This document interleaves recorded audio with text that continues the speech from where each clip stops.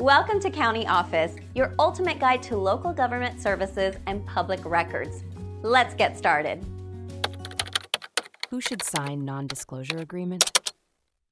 A non-disclosure agreement, NDA, is a legal contract that protects confidential information. It is essential to understand who should sign an NDA to ensure proper protection. Parties involved in sensitive business discussions often sign NDAs. This includes potential investors who might access proprietary information during evaluations. Employees with access to confidential company information should also sign NDAs. This ensures they do not disclose sensitive data during or after their employment.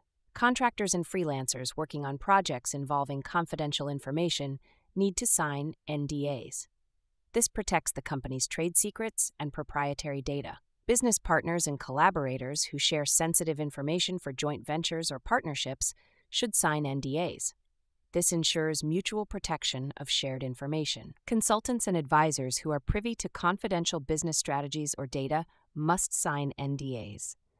This maintains the confidentiality of the advice provided and received. Clients and customers who might access proprietary information during product use or service provision should also sign NDAs. This ensures they do not misuse the information.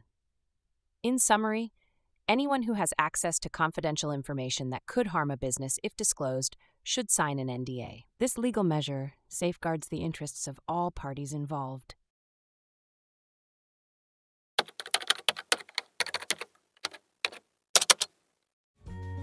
To learn more, check out these links, which you can click in the description below. And feel free to comment your questions. We're here to help. Thanks for tuning into our video. Please like and subscribe and leave a comment below. See you in the next video.